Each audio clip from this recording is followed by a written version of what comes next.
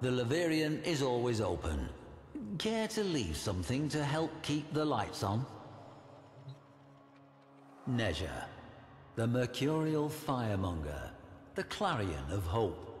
However foul the decadent excesses of the Orokin Empire, the aftermath of its collapse was arguably worse. But the darkest times often give rise to the brightest legends.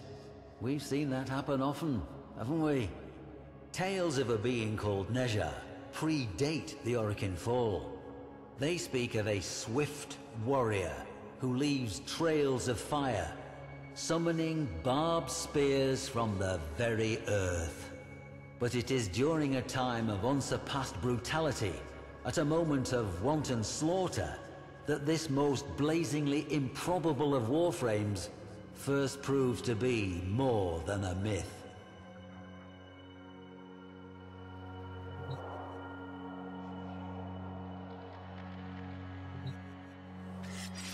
This blade, a tongue of exquisite flame in cold metal, it was unearthed by a poor farmer of Reshantur as he followed his hulking plough beasts across fields he would never own.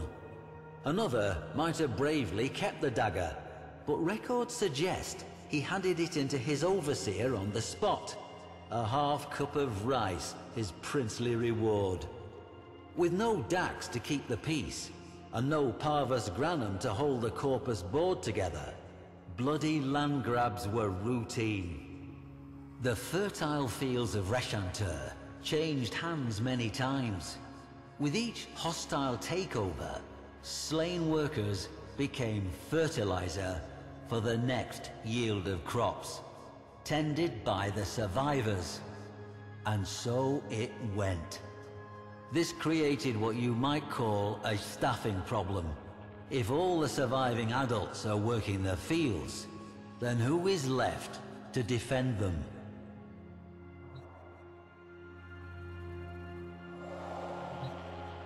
Children, that's who. This dismal little relic was once part of a Sayandana, shall we say. Though not of Orokin make, clearly. No, its young owner wove this from a fertilizer sack. There were many such capes found at the site, enough for an army. Mowers were expensive, you see.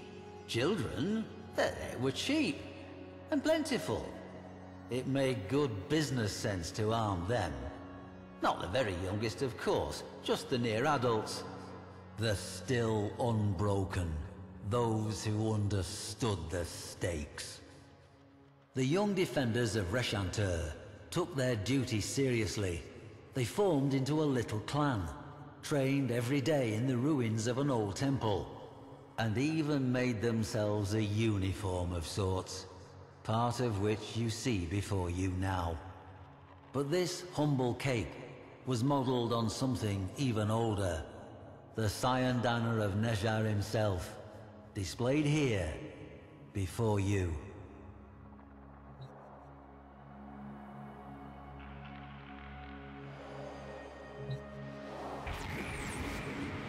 This chakram was found in the ruins of the Reshantur temple, along with fragments of stories scrawled on slates in an immature hand, and oaths of dedication to a figure of legend.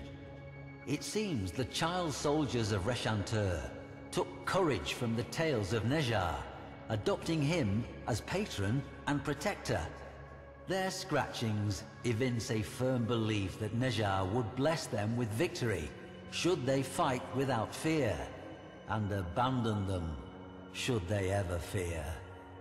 So they swore they would defend the fields to the last drop of their blood.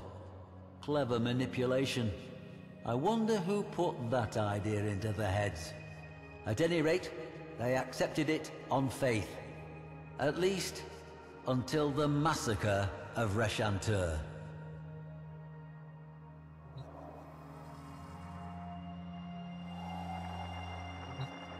This spear, modelled on Nezha's own, was found buried in scorched soil.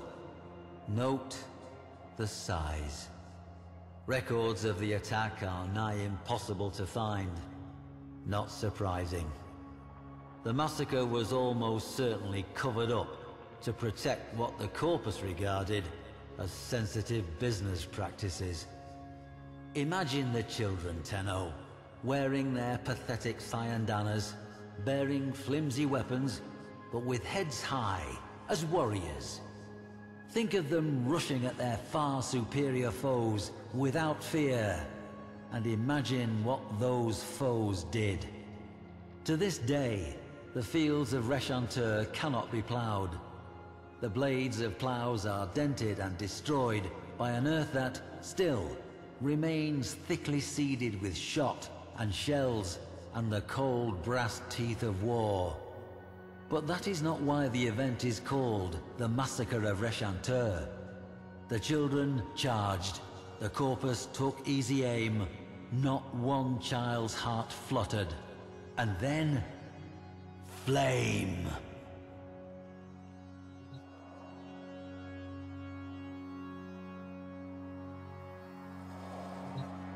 The corpus surveyor, Yena Zasperin, says she found a solitary child wearing this helmet in the midst of a charnel field of remains. But they were the remains of corpus troops, some dismembered, some impaled, all burned. Nezha did it, the boy said calmly. He flew down from the sky and tore the enemy asunder with wheels of flame. When a child fell, he would raise them up again. Nezha moved quick as a scimitar, and the earth burned where his feet touched. Now the others had gone with Nezha, part of his celestial army. The boy had stayed behind to tell the story. To Zasperin, the boy was merely traumatized. The massacre, probably a mutiny within the corpus ranks. But Reshantur has been excavated, and every single one of the thousands of blackened bones that were gene-tagged had belonged to an adult.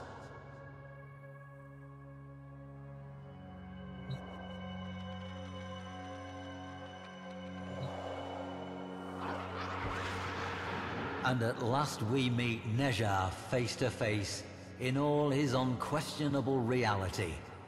Did this Warframe model itself on the myths to take on the mantle of a mythic hero, or were the myths left in the Warframe's wake, a blazing trail to light the way? History will always be some manner of educated guesswork, and occasionally one of faith. Perhaps in some deeper stratum, we will find the lost children of Reshantur, sad little clusters of bones, not saved at all. But I have faith we will not. I leave you with this. Why do you suppose it was the child soldiers that Nezha chose to protect? Any war has its innocent casualties, but these seem to have called to him. What could a Warframe, a lethal specialist warrior, possibly have in common with a child? That riddle, I fear, must remain a riddle.